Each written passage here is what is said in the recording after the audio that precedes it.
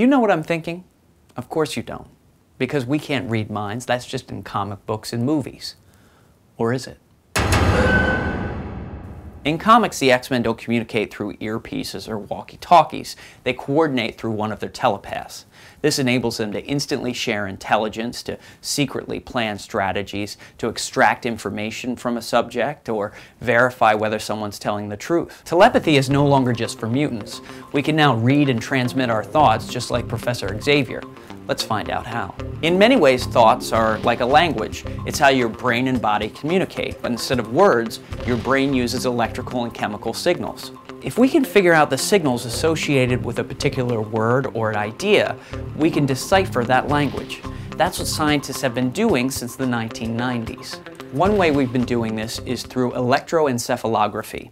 EEG machines use sensors to record the electrical activity in the brain. When you think a certain thought, it creates a distinctive pattern of electrical signals. Scientists have been able to decipher these patterns and make out actions like lift or pull and states of being like happiness and boredom. The Pentagon's Defense Advanced Research Projects Agency, or DARPA, is working on EEG-equipped helmets that will allow soldiers to communicate telepathically. They're currently reporting a 45% accuracy rate. They're working with commands like call in helicopter and enemy ahead.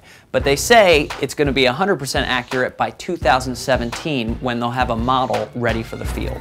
EEG isn't the only way we're able to read minds. Functional magnetic resonance imaging identifies thoughts with even greater detail. Instead of electrical signals, fMRI machines measure blood flow to different regions in the brain.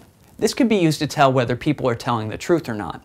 When you lie, you use significantly more blood than you do when you tell the truth, because when you lie, you have to think about the truth, the lie, and then think about how the lie is going to impact the rest of your answers. This technique still isn't admissible in court because the margin of error is still too high, and it's pretty easy to game the results if you know what you're doing. fMRIs can also be used to identify what a person is thinking.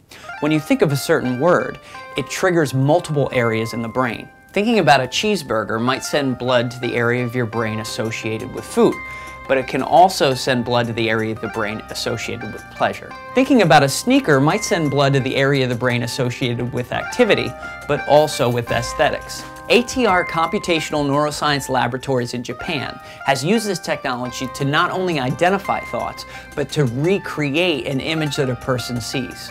The image of the word neuron at the top of this picture is what was shown to a person while inside an fMRI machine. The image at the bottom of the picture is what scientists were able to recreate based upon the blood flow data they gathered. Here in the US, the Gallant Lab at UC Berkeley used the fMRI machine to measure several thousand different points in the brain in order to assemble a vast dictionary of thoughts. Then they downloaded 5,000 hours of random YouTube videos and used it to assemble video recreations of what a person is thinking. The video on the left is what a person was shown while he was in an fMRI machine. The video to the right was the recreation of those thoughts. None of the videos on the left were used to create the composite video on the right. Right now, in order to see what someone's thinking, they have to be wearing an EEG headset or lying down in an fMRI machine. So it's not really possible to read someone's mind without their awareness and cooperation. But remote EEGs have been around since 2002. They're currently not strong enough to read brainwaves with enough detail to make out specific thoughts, but sensory technology is getting better and better all the time. Someday we may be able to pick up information from someone's mind without them even knowing it. In the next episode of Science Friction, I'm going to talk about how we can use telepathy to manipulate others. That's right. We're going to learn mind control. Thanks for watching. Subscribe for future episodes. Check out some of the previous ones. Check out the Science Friction Facebook page. Follow me on Twitter, and be sure to let me know what superpower you want. Oh, and I do know what you're thinking, and it disgusts me.